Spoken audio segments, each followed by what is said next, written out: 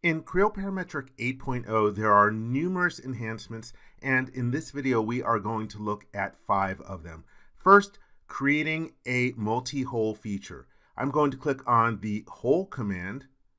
And first off, there's a lot different about the interface now. You'll notice that there is a tab that opens up automatically. Also, it is no longer overlapping on the model tree. I'm going to have an entire video on user interface changes. But here we have a type drop-down list, and a new choice in here is sketched. And so when I click on that, we can pick on the surface that we want to sketch on. And for the first one, I'm just going to drop in a couple of holes. Let's create them on here. And for the sake of this demonstration, I'm not going to dimension them, but here you can see we are creating 2 holes. And let me just configure them a little bit. Everything else here looks good. Right now you can see that we are using an internal section for the sketch. Of course, you can pick a pre-existing section, and right now we are placing them on points, but there are a couple of other different choices in here. Let me hit the check mark to complete this one. Let's create another set of holes, and once again I will go to the sketched option, and let's define a sketch on the same surface. Let me then, instead of dropping in a few points like we have over here, I'm going to sketch in a rectangle. So let's make a rectangle, make it about yay big. Let's throw in some dimensions. And let's call this one 12. Let's also do from here to here. And then make that one 12 as well. So that way, if the block changes size, then the rectangle will change size as well. Now when I hit the check mark, we are getting points located at the vertices of those sketched lines. And once again, let me configure the depth option. Also, you'll notice that the buttons on the dashboard look a little bit different. They are bigger, more prominent to draw your attention to them. Let me grab a bigger size over here, and let's do our countersink, counterbore, oops. There we go. And so you can see how we're creating them in here. Now another button that you have here allows you to place the holes on the midpoints of the sketched lines as well. So I'm happy with that. Let's hit the check mark or the middle mouse button. And so in that way, we are getting multiple holes created within a single feature. Second, in sheet metal mode, you can now use the flat wall tool to place walls on multiple edges. So let me select an edge over here. I will hold down the control key and select this edge as well. So you can see that the placement tab opens up and we have our collector that allows us to select the multiple edges that we want to place the walls on in the model. Let me just grab one more over here. And so that way we've got our different walls configured, and of course they are controlled by a single height value. So as we drag one, the other ones are going to drag up and down as well. Let me go with the smaller value, seeing as I don't know how big that cut is inside of there. And so then we can hit the check mark. Now there are a few other additional options that you get here when you are doing multi-walls. Let me switch over to another part model to show them to you. Here I have a sheet metal part. It has a sketch that is extruded. Once again, let's create a flat wall, and I will select one edge over here. Let me hold down the control key and grab another edge. We now have automatic mitering for those multiple walls that are created within the flat wall feature. Let's go to the miter cuts. Here's the option to create the miter cuts. If I uncheck that, well, we're going to end up with overlapping geometry, which would not be proper. And for the 3-bend corner relief type, here we have a drop-down list with 4 different choices: tangent, open, closed, and rip. Let's leave tangent, and the miter cut type is set to through all. We could change it to ob round, which in this particular case doesn't do anything, or you could choose no gap, so it closes that up. Let's change from tangent to open. And now let's take a look at the corner that we have. And with the open option, we can have no gap, or you could choose, here we have through all, and then you can configure the size of the gap, or here we have oblong, which in this case, again, won't make any kind of difference because of where the oblong would be placed. Let's go to the drop-down list and change this to closed. So here we have closed with 8 miter, but you can also choose no gap. So at some point you would have to throw in some rips in different locations in order to be able to flatten this, but you do have the option to have a filled in corner. And also we have the rip option, and with the rip option right now we're set to no gap, but you can change it to one of the other different options, and you have the ability, if you have a gap, to control the size of the gap. So that automatic miter option is now available to you when you are placing a flat wall on multiple edge references. Third, geodesic curves. Those are curves that have the shortest path, not a straight path. Here I have a part model. I use the warp tool in order to deform this surface. Let me show you that deformation. I will go to the Analysis tab and then Mesh Surface and then pick this surface. So there you can see the topology of that particular surface. Now I want to create some curves between some points on the edges. So let's go to the Datum Overflow menu. Here we can create a curve through points. And first off, let's select points on opposite sides of each other. I will select one point and then hold down the Control key and select the second point. So there you can see a preview of the curve initially. It is a straight line. On the ribbon and in the tab, you have the option to place the curve on a surface. You can also access that from the right mouse button. And once you say that you're going to place the curve on a surface, you need to select the surface that you want to use. And so now it is following the surface.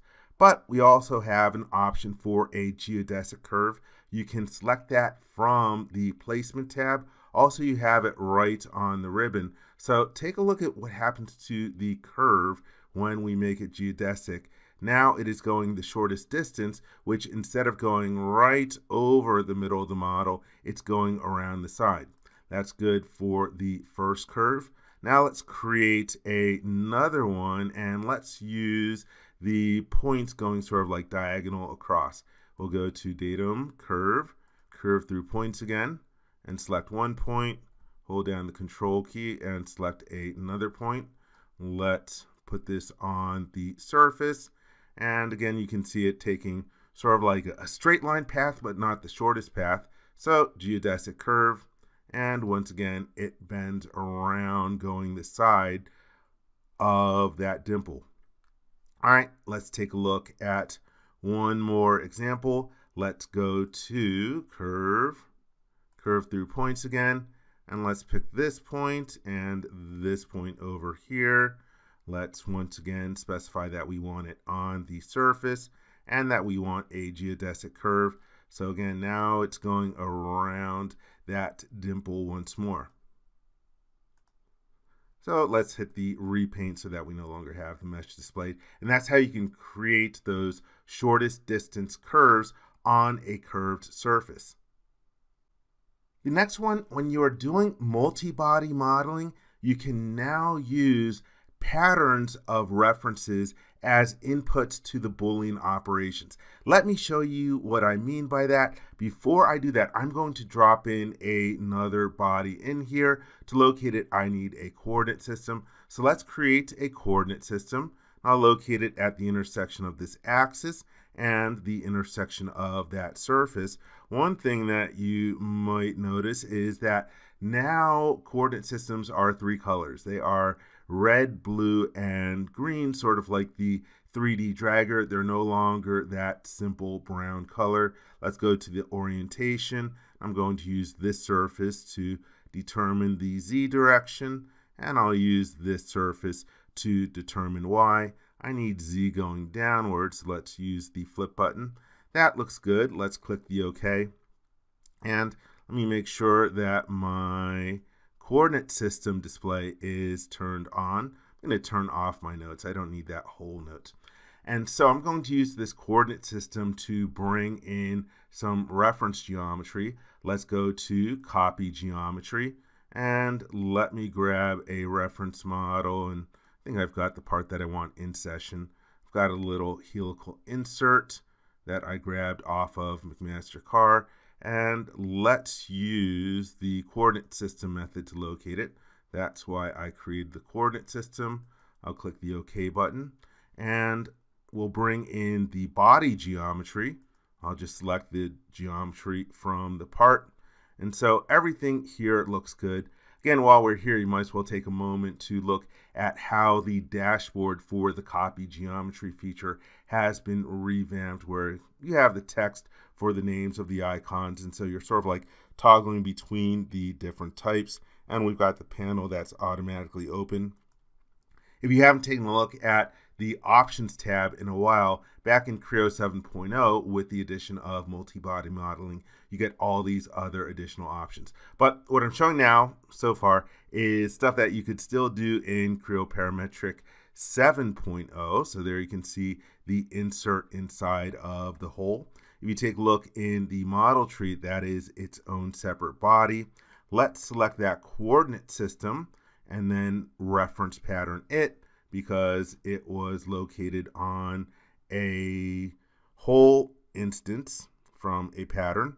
And now that I pattern the coordinate system, I can reference pattern the body. And so now you can see that here we have a folder. This is pattern 3 with 8 different bodies, and you can see the bodies inside of there. By the way, you'll also notice we have this design items folder. I'll go into more detail about this in the user interface for Creo 8 video, but this is a way that you can access your quilts and bodies from a folder regardless of the regeneration order. So we have our bodies that are patterned inside of here. Let's say I want to do a Boolean operation. We can click on the command. And again, the interface is slightly different now. We are going to do a merge, and for the body to modify, I am going to select the main body in the part. For the modifying bodies, well, let's select the entire pattern of features, and then we can hit the check mark. And there we have the body merge, and you can see the different objects that we have in the model tree. One other thing to point out now, again, I'll go into this in more detail in the user interface video. When you go to your tree filters in the body quilt tab, you have the ability to display consumed bodies and consumed quilts. Let me hit the apply button. By default, these options are not checked, but if you check the options, then you will be able to see, let me hit the apply button, you will be able to see the consumed bodies in your different folders. Oops, let me click OK out of here.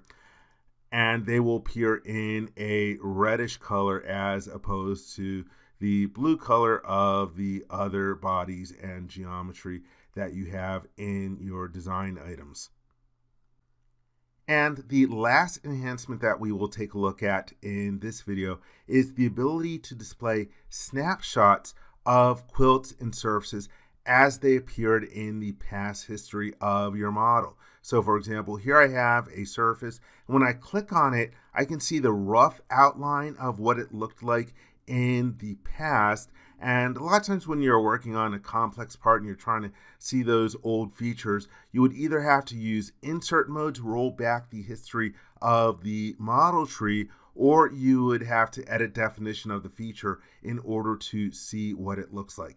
Now you have the ability to display snapshots. Now, right now when I right click on it, here you can see that we have the show snapshot option. So that gives me an idea of what the quilt looked like that was used to start off the model back at this point. Also, when I right click on it, I can also choose to copy the snapshot. So that way I can make a copy of that surface in case I want to use it for something else in the model. Let me select that and hide it so that I no longer see it. Let's take a look at a couple more in here. So again, this is what the feature looked like back in the past. Let me show the snapshot. Okay, that's what the surface looked like. Hey, let's take a look at another one. Let's grab the one right below it and let's right click and show the snapshot. So there I can see I'm getting an idea of the design intent of how this was built up by showing those different snapshots. And they are going to stay visible while you are working on the model until you hit the repaint button. Then they are no longer going to be visible in the graphics area. Let's take a look at one more example of this. Let me go to a different part. So here we have the exhaust manifold. And here we have the design items folder. You can see the various different quilts. Let me start off by selecting one of my initial surfaces. Here we have a surface that was used at the beginning. Again, you can sort of see the outline. When I right click and hold, in this particular situation, we don't have show snapshot. Something that you'll come across in older models is that you have to regenerate the model at least one time before you can be able to see those different snapshots, because again, this is a new feature in Creo 8. This model is quite old. Let me just right click and choose insert here and then exit out of insert mode. This is one way that I use to trigger a full regeneration. I got that trick from Martin Neumüller. Let's go to this particular surface. Now we'll right click. Now we have the options to show the snapshot and copy the snapshot. So that way I can see what it looks like. And in addition to using the options from the features in the model tree, you can also do it from quilts in the design items folder. So for example, let me grab, say, this quilt over here. Actually, before I show the snapshot, let me change to a no hidden line mode. A lot of times that makes it easier to see these snapshots if they're taking place in the middle of the part. Let me repaint the screen and then repeat showing the snapshot just so that it is not overlapped by the original quilt that I had selected. So that's a way of being able to understand your design intent in the model. And again, if you want to reuse that geometry, you have the ability to copy the snapshot. So there you have it, 5 enhancements to part modeling in Creo Parametric 8.0. I hope you enjoyed this video. For more information, please visit www.creowindshield.com. If you learned something from this video, please give it a thumbs up. And if you like this video, please click the subscribe button and ring the bell to be informed when new videos are uploaded. Thank you very much.